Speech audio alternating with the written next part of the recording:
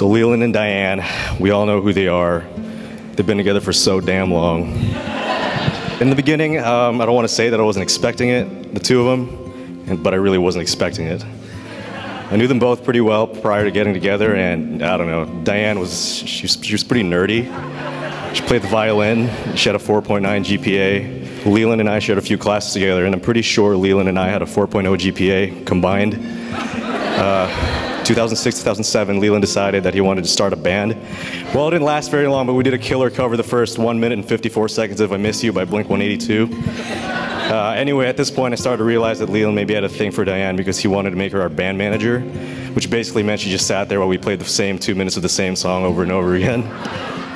Leland, I remember when he had his first girlfriend, he really didn't care what she thought. Then he met Diane, and everything changed. Leland is a good kid. I've seen you respect Diane, love her, so that's how you won our hearts. Love is blind but helps you see. It makes you cry, makes you believe. It spins you round and round, then puts you back on stable ground.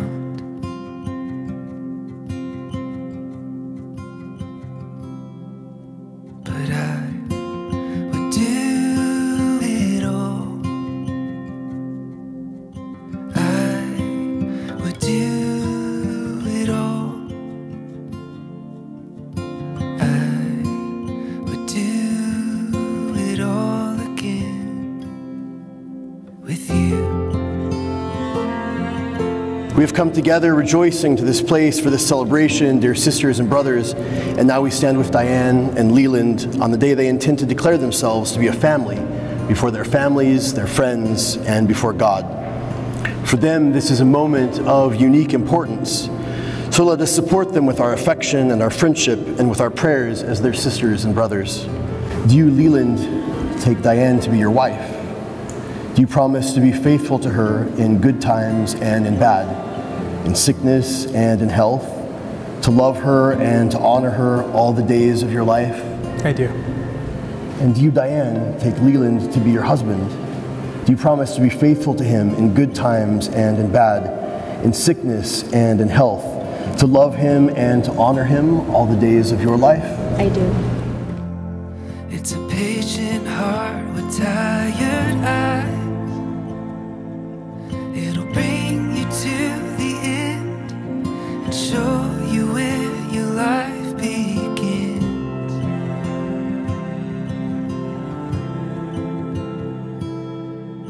But I would do it all. I would do it all. I would do it all again with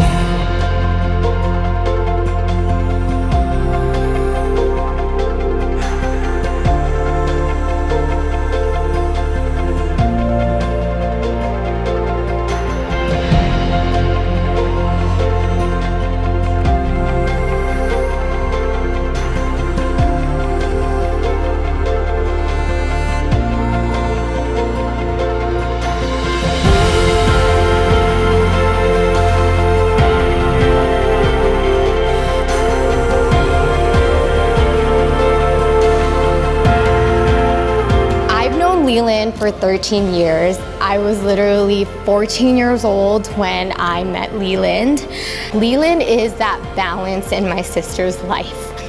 If you know my sister, she has these very chaotic ways of life, but he serves such an important purpose.